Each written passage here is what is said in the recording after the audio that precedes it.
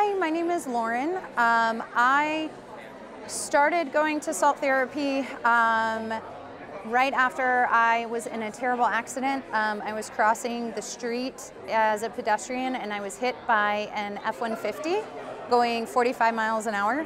And so I had an extensive amount of recovery. The salt therapy helped me mostly with my skin, but it also helped me with my anxiety. I had a traumatic brain injury, and so I needed to kind of tap into more holistic ways of dealing with the aftermath. Outside of that, I own a salt room and a boutique healing space. So we have acupuncture, fire cupping, massage therapy, all of that curated into one space near our home.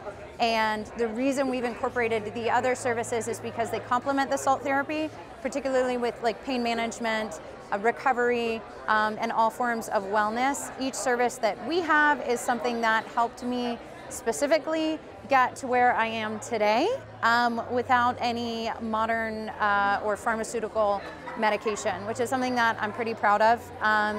Outside of that, I have a 2-year-old daughter. She has allergies probably worse than I do, and salt therapy has helped not just myself, but her and my husband as well, kind of get through those periods of time in Florida where you really can't breathe without over-the-counter medicines, which for us seem to cause other issues so that they're mitigating one symptom and causing issues with another.